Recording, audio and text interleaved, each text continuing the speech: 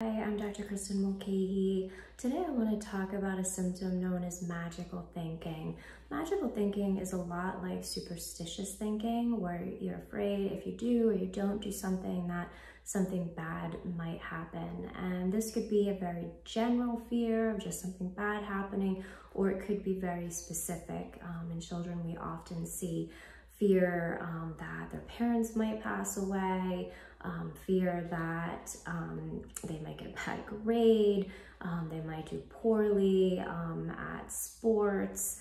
And the compulsions with magical thinking are really very varied because they're quite random. So the symptom like contamination fears, hand washing is logical, it makes sense, but with magical thinking, the compulsions are completely random. But we often do see things such as touching, tapping things a number of times. It could be flipping light switches.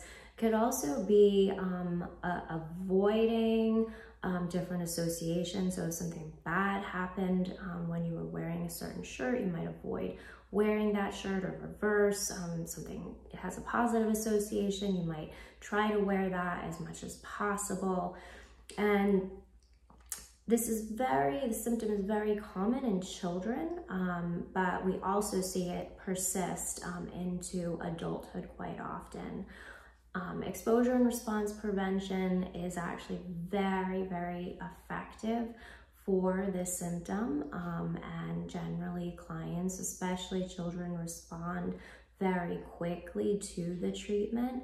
So if you or a loved one is struggling with magical thinking, please reach out. We're happy to help.